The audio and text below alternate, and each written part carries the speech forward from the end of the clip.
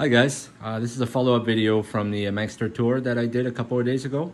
Just answering a few questions, and also wanted to cover some of the technicalities and the things I've had to do to the Manxter.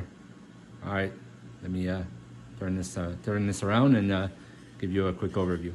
All right, so first question that I got was with regards to the front brakes. So right now I'm still running the MP conversion kit, just a regular. I think they're like Gia replicas. They're okay. I do plan on converting to the Subaru gears, the kit. I've salvaged the parts off the donor, and I do plan on getting that in. Still haven't ordered the kit yet, but the bolt pattern is 114.3 or 113.4. Never know which one it is. Anyway, it's one of those two. It's working fine. Somebody had to ask whether I was running a proportioning valve in order for the brakes to work. The OBP pedals have a, it's going to be too dark for you to see in there. Let me see if I can get a light. Let's grab a light here. They have a bias bar that's adjustable inside the brake. So basically it alters the bias between front and rear. So I don't know if you'll see it here. Probably not. Well, maybe. Yeah, that screw that's sticking out there, that's part of the bias. And you basically screw it to one side or another, and it allows for more pressure on the front master or the rear master. They make a kit that allows you to have a cable, and you can set the bias, but basically set and forget. For the clutch, I had mentioned this earlier. I had to go with a 5/8 bore master. The smallest one that OBP makes is 3/4 inch. So I went with Willwood, and it was exactly the same fitment, but they make a 5/8 bore. So now the clutch is actually pressable. It's still pretty stiff, but very pressable.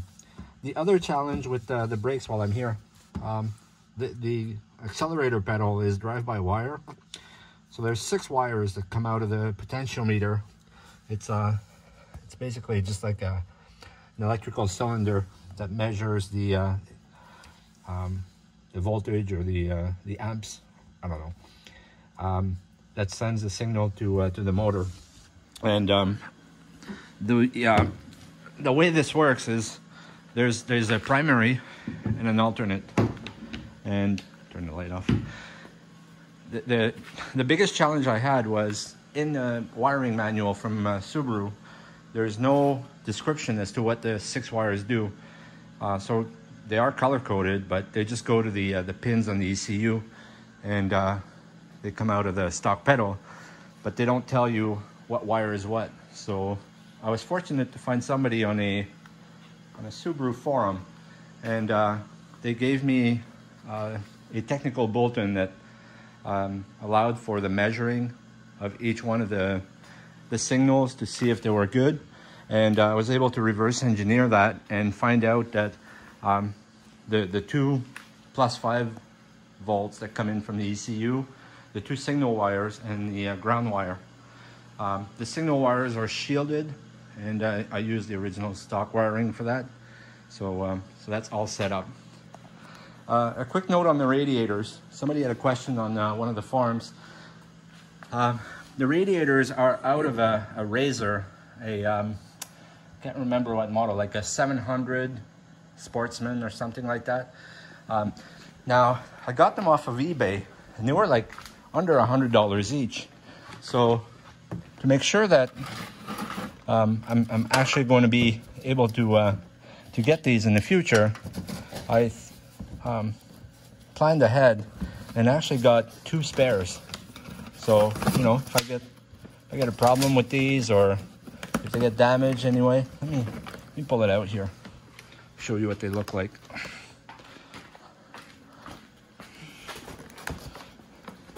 Need 2 hands for this.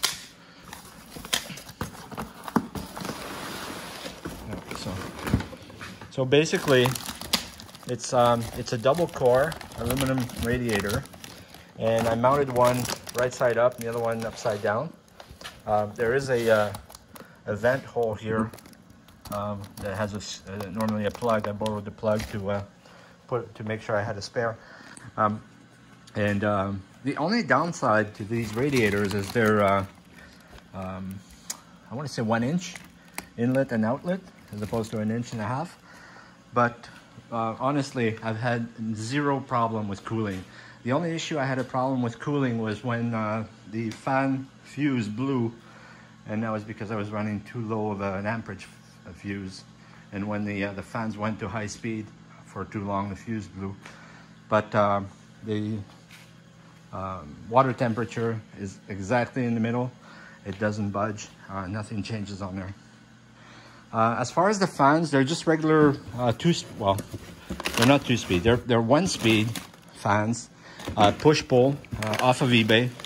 Pretty cheap. I can't remember how much I paid for them, but they're basically 12-inch fans that I've wired using a couple of relays, 3 relays actually, so that I can run them with 2 speeds. So off of the engine, there's 2 signals that come in off the ECU, and at low speed, when the temperature is lower, the fans are running in series. So the voltage comes in on one of the fans, and the ground of that first fan powers the other fan.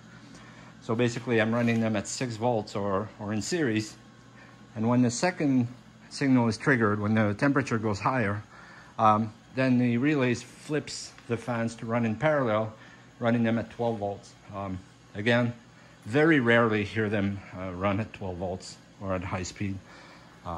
It's running really, really well. Anybody who'd want to run a Subaru or a water-cooled that have a Manxter, I'd highly recommend putting the radiators in the side pod if you're running vented side pods.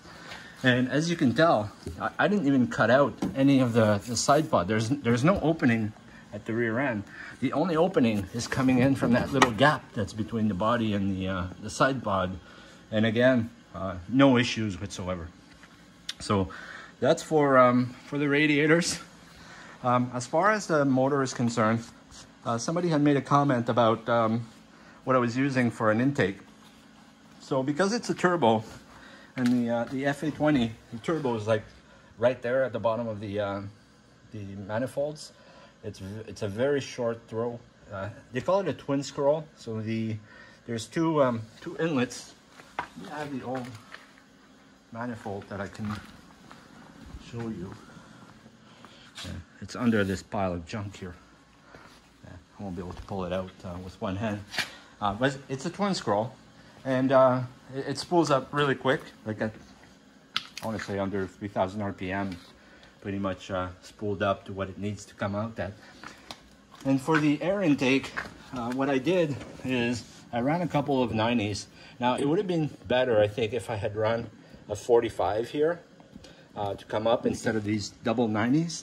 But I wanted the intake to be off the ground pretty quickly. And I'm running this aftermarket intake, you know, for people who want to reposition a cold air intake in their WRX, so that I can run the MAF sensor right before the K&N filter. It is really close to the wheel. I agree. That was one of my concerns. It would have been better if it would be on the inside. I don't have a TIG welder here to weld aluminum to make this pipe. Maybe in the near future I can look at having a one-piece aluminum pipe that has the bong or the entry for the MAF sensor on the other side. I did add this aluminum shield that covers the K&N filter. I think I covered on the last video. I do have to clean the filter, maybe once per season, twice per season, depending on how dirty the roads are or where I'm driving. If I'm driving on pavement all the time, there's no issue. And just a quick note on ground clearance. I was pretty concerned earlier on, you know, I want to run this car pretty low to the ground. It's a street car. And I was concerned that it would be too close to the ground specifically to hit the turbo. But knock on wood, I haven't had any issues with that. I do have the stock Manx skid plate, this aluminum skid plate that I had planned to put underneath. The problem is I'm gonna have to go to the press and press out these side wings here. They interfere with the exhaust.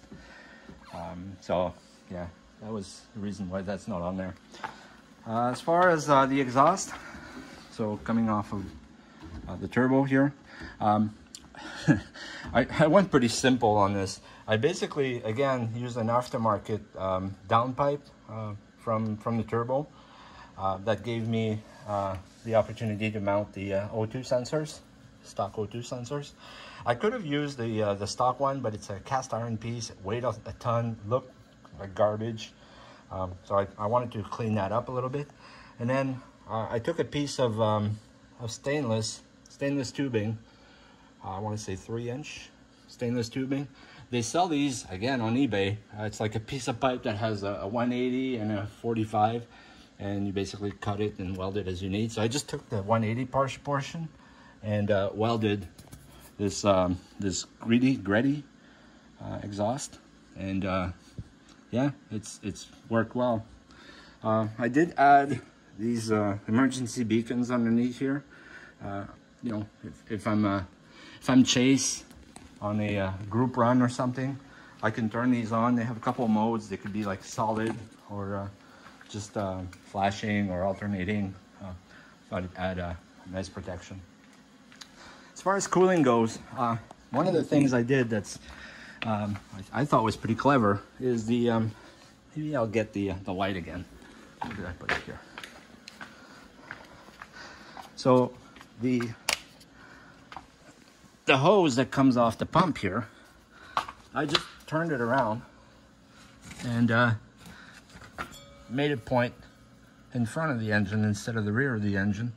So just basically unbolted the 2 bolts, turned it around, and that gave me the opportunity to run my pipes to the front of the motor. So that was a clean setup. I did have to bend a couple of those internal hoses, but just barely. So that was pretty good. Now the problem was about the return hose to the motor. Unlike the AJ guys who have the opportunity to swap the inlet manifold or the water manifold, this one I don't think it's doable. You'd have to make a new one, and it was too new a time to come up with that. So I ended up just using a 180. So you can see it here, this pipe here. It does a 180 and then follows along the motor and goes to the front.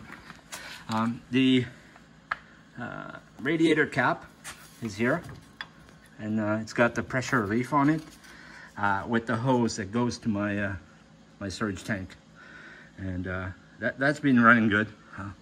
No problems there, no air in the system. I do have to watch it maybe once per season just to make sure it's topped off, but it's been really good.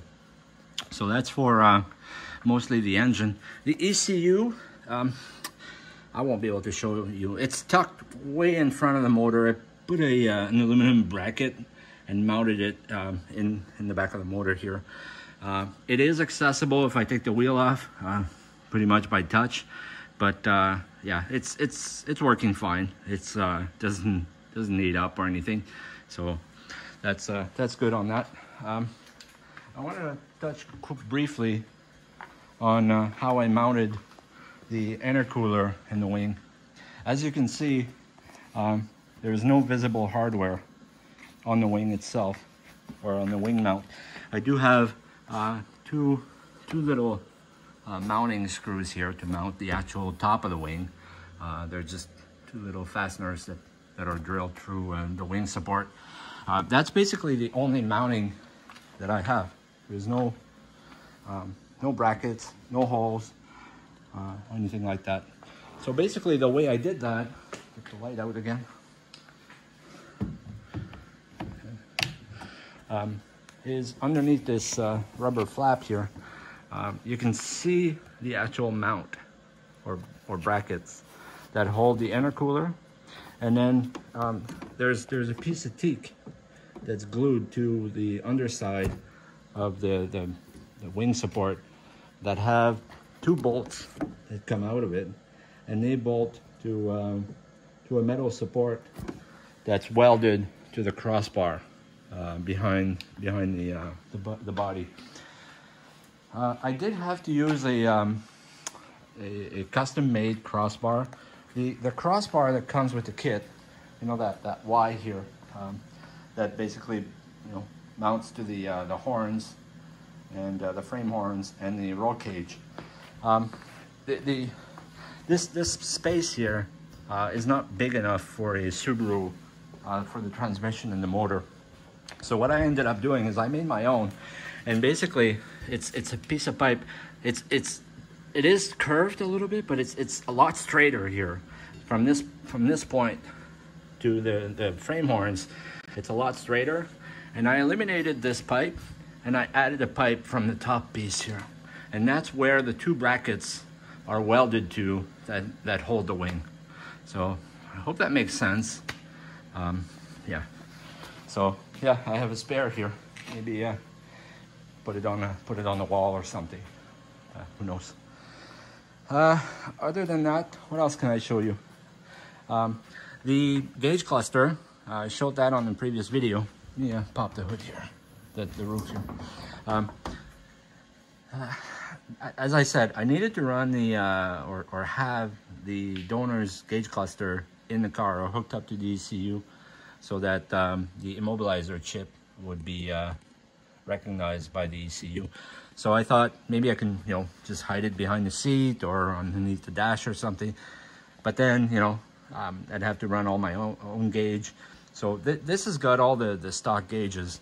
So in order to make this fiberglass housing for the custom gauge or the donor gauges, what I did is I used the donor plate or the kit plate, the one I don't know if I have it here. Yeah, here it is. So I use the dash plate that comes with the kit, and I use a couple of ABS piece of tubes to make the mold, and then I use some automotive paint putty, whatever, the Bondo stuff, and I made that mold, and then basically mounted or lined up some fiberglass on it. It came out okay. I mean, definitely not a pro. I could have done a better job with the finish. If I were to do it again, I think I'd come out a little further down here. Maybe keep it the full length. I mean, it's okay, but yeah, I think that's the piece that bothers me the most when I look at the car. The other thing is there's no glass in front of it, or no plastic. I thought it'd be a problem, but with all our driving, it has not. So, yeah. The dash, I mean, it's normally held on in there, and what I did is I have a little bracket that's glued underneath the dash with a screw on the cowl here, and I put a piece of zip tie, and it holds the dash in place. Quick note on these mirrors. So as you can see, they're not turning with the bolt, and they should be, right? I mean, there's nothing, the bolt is going through. I think I showed that on the previous video. I created this piece of aluminum, and it's basically indexes the hex head of the bolt, and it lines up with the piece of metal, so it just prevents the bolt from turning. It's working good. I mean, even when I close the roof here, doesn't move. I think I covered the soft top before. It's held on with Velcro around the rear portion of the roll bar. Got 3 sections here. On the rear, it's just Velcro against the body. That stays on pretty solid. In the rear, there's a lot of negative pressure here that accumulates. So I did have to add these 2 Velcro straps. There's a piece of Velcro underneath this piece, and it just wraps in and ties there. And you know, you might be curious how I get those out. I mean, it looks like it's pretty stuck, but I can actually put in my hand through the motor here, between the intercooler and the motor, and I have access to it, and I just undo it. Same with this side. Yeah, I mean, that's pretty much all I could think of right now. If you guys have any more questions, please feel free. I'm always like to share the ideas that I've had and how I've made that.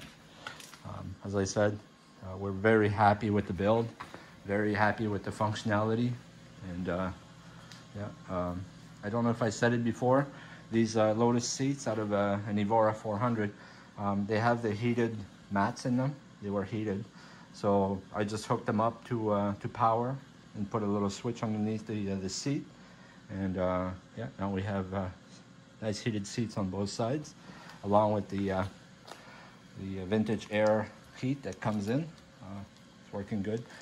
Quick note on the heating system. The pipes that come off the motor, they're 5/8, I think, just the regular cooling pipes, cooling hoses.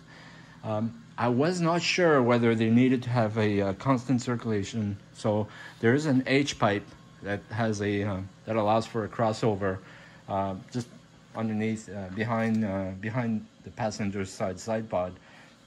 So basically, when I shut the heat, shut that circulation, the H pipe allows for circulation of of the fluids back to the motor. No one could tell me for sure whether it was required or not, so I thought I'd be safe and put it on there. Right, one last thing. A lot of people have been asking for this, and that's our rear view mirror. So I'm going to turn the power on here and give you a quick view of the power mirror, the rear view camera mirror. So France got me this for a birthday present after consulting with some club members, and it's really fantastic. So basically, it's a front and rear view camera. So right now you're looking at the camera view of the front. Obviously, I can switch it to the rear, and the rear comes on automatically when I put it in reverse. The other thing is it's continuously recording both front and rear on an SD card, and it's good for almost a day. The other thing is it shuts off after a few seconds if the motor's not running. Let me see if I can turn it back on. Is it's got a GPS built in for speed. So yeah, hold on. Turn the motor on. Battery is so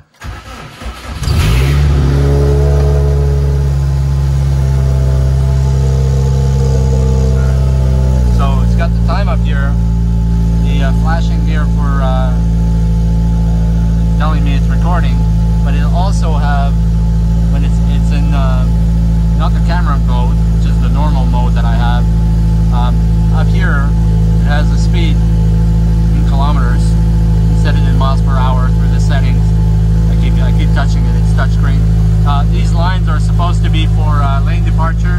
That doesn't seem to work very well. I'm not sure why. Maybe the way the windshield is set up, or but yeah, I never looked at that. But it tells me if I'm within the lines. A bit of a gimmick, I think. But the speed is really cool. I mean, I do have my speedometer, but having it on the GPS is really cool. Obviously the time's up there, also be interesting, but really the key factor is front and rear camera view with continuous recording. Yeah, so really happy with this mirror, and as I said, friends got me this as a birthday present off of Amazon. Turn this off here, and it is the make is Autovox. And I believe that's an X2, but they stopped making this one. So yeah, take a look at Autovox if you're interested. I had to make my own bracket to mount it up there, but yeah, it's really cool, and I really like the size. even if the rear visibility of the Manxter is pretty slim, you know, with the wing, between the wing and the top. But having the camera for reversing and having continuous recording, really awesome. Anyway, I think that covers it. Again, if you have any specific questions, anything that I've missed, please let me know, and be happy to answer them or give you another segment of our Manxter. All right, take care, guys.